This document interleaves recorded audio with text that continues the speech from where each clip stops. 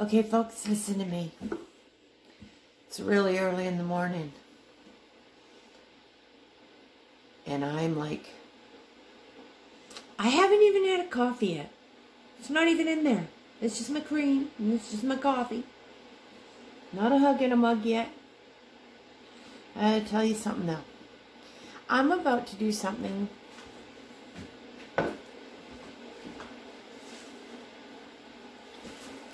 with a fresh pork picnic roast. And if I don't take the time to show you what I do with this and how I can make something be so delicious that you're going to want to make it like often, you can get to see how I make some more of these other savory things when I have to make them with meat that I'm going to do. So y'all remember my seasoning sauce video. Don't mind that noise. That's a kettle of my hot water that I need for my coffee because my eyes need it. So does my brain, for that matter. Anyway, you guys all remember that beautiful sauce I was telling you about that I make for my salad dressing? That I let sit and just absorb everything? Well, I made it. I made a big bowl of it. I could add more olive oil to it, which I'm going to do. But I'm going to put this baby all over that pork roast. I'm going to take an onion.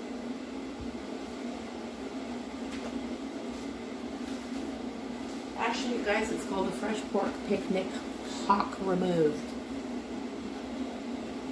I don't like how that sounded.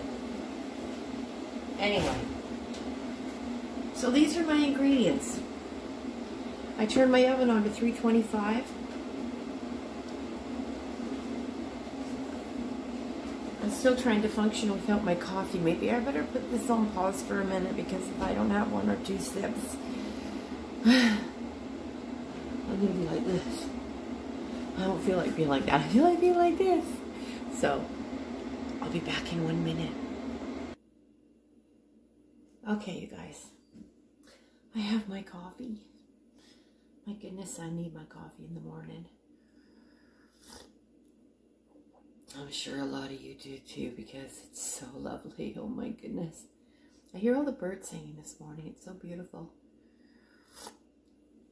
Listen, the reason why I want to do this roast is because I do a lot of other creative cooking that has a lot to do with sweets. But I really wanted to do something that you could see how I make that's really, really savory for a meat. And I made this for a few people too, and they really enjoy it. See what happens? It's kind of like the brain fog goes away after a little bit of coffee, and then I feel so much better. Just realized I had no makeup on. This is how early in the morning it is for me. Okay, guys, Pam. Spray that sucker down just a little bit. A lot of fat's going to come off that picnic hot shoulder here, thingy-me-jiggy. But I want to show you what I do. You guys, I got some garlic, and I chopped the garlic up. Just like that. Just chop it like that. What I'm going to do with it. Just going to lay it on the bottom here. A lot of people end up poking garlic in with flavor. I'm going to tell you something. What I've learned cooking is when you want to infuse something. People even use needles. I used to have one of them too, like a cooking needle where you could infuse the sauce in it.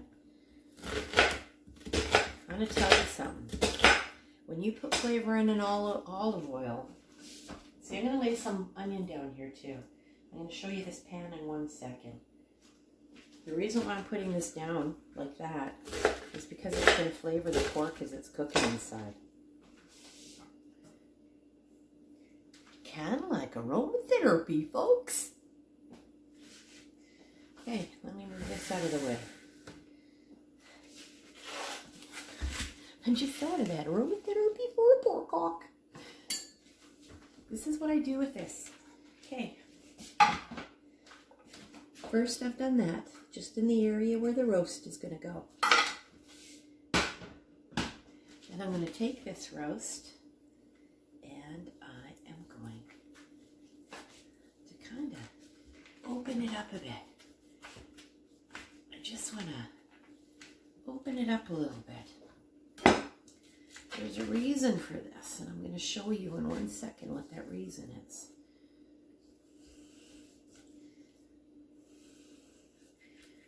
Not really butterflying it, but you're kind of butterflying it because you just want the flavor to get in the meat. Okay, so I've just cut it open like that, okay? Now, that secret sauce that I get you guys to make, that's my favorite thing in the whole wide world, that I created a long time ago. Guys, don't touch your meat with your spoon. You don't want to cross-contaminate, okay? But I just want you to put this on your meat, just like that. Just put it on there. Don't need too much of the other fixings on there. Now take some of the oil.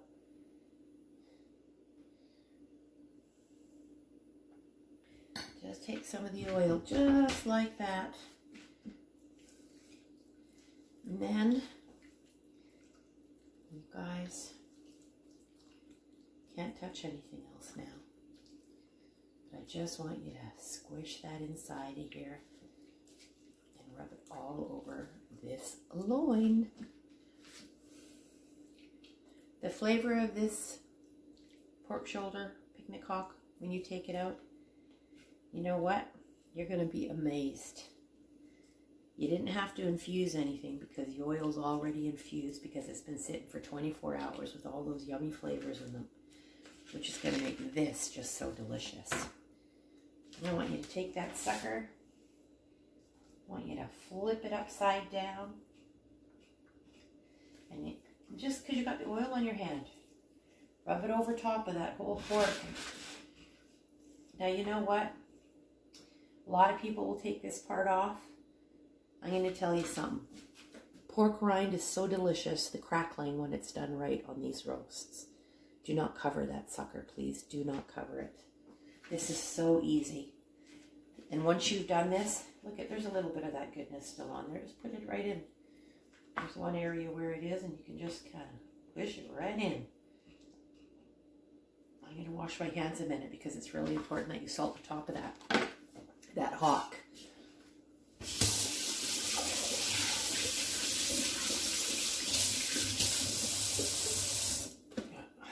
Need some soap here. Sorry, it takes me a minute because my hands were so oily. It's really important now. Now I'm going to be touching it again, but I just want to get all that oil off because I have to touch the salt. And I forgot to take a little container out in a dish so that I can actually touch it. Okay, you ready? So where's my kosher salt? Because this is the salt I want you to use. I want you to use this salt. Use that on top of your rind. The oil's all over top of it. And I know you guys always are used to seeing me with this. Well, this is okay too. Okay? I just want you to sprinkle this on here. I know it's going to seem like a lot of salt, but I want to tell you something. Salt is really important when you want to make a really good crackling, just to let you know. You don't have to put too much on. But for some reason, it just makes it so lovely. I'm going to show this to you so you can actually see the little chunks of the kosher salt when they're on here. Salt is so amazing for bringing flavor out. Not only does it draw moisture out, but it cures and it makes it so beautiful. Okay, folks, that's what I do. You put that amazing sauce on here.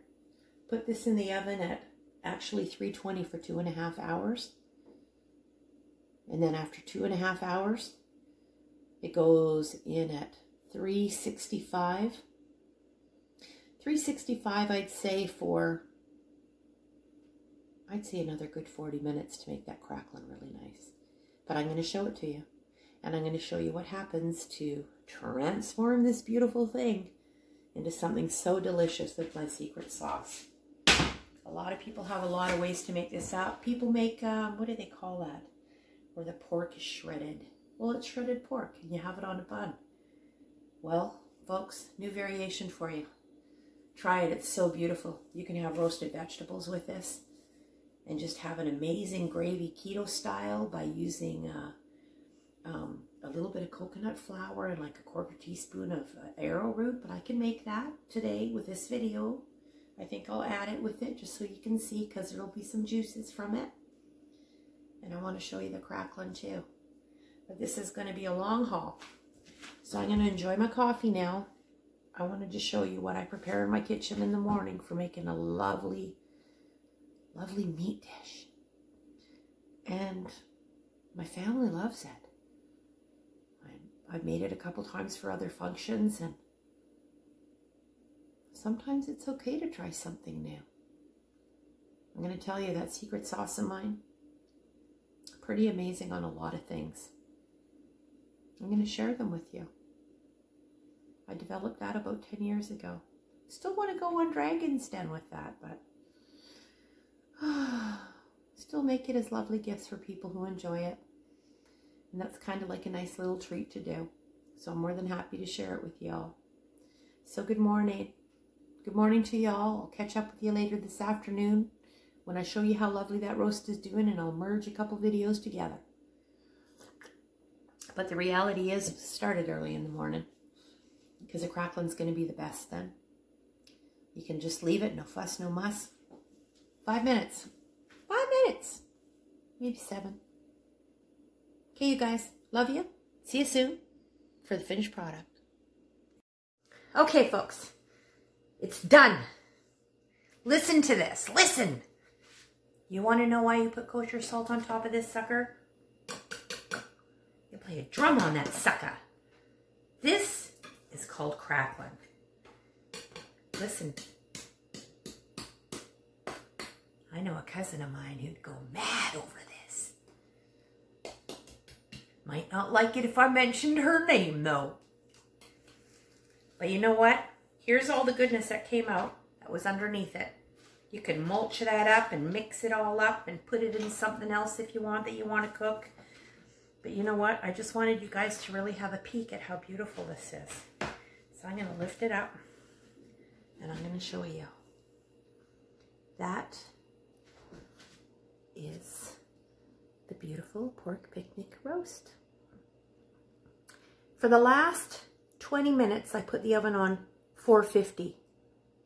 I think I got the temperature wrong when I mentioned that last part of the oven temperature for the rind. So it's really important, okay? 450 for the last 20 minutes. Your smoke alarm might go off, but it doesn't burn, see? So this is how delicious this looks. Folks, I'm going to cut into it just for you. And I'm going to let you hear the crunch. Because I think it's important to hear the crunch. It's the best part, the crackling. Okay, so here it goes. I break a little tiny piece off. This is what I like to do best. Oh, baby. Listen to me. It's so heavenly. Oh my God, it's so good. I gotta try the meat now. That was a crackling. This could be really dangerous for me, folks. Thank goodness I'm on keto is all I gotta say. And this meat, look at that. It just falls right off. You want to add a little goodness to that, boy, oh boy? I'd say take a little piece of that crackling. And some of this little onion. I know this is terrible to do to you all. Being as we're on COVID and everything. But if you don't see the look on my face after I try this, I'm telling you. Look at that. Look at how yummy that is. Folks, that's how it should be done. And now I'm ready to feast. And I know my sons are too. They're being very quiet in the other room. That's okay. They're going to be my taste testers.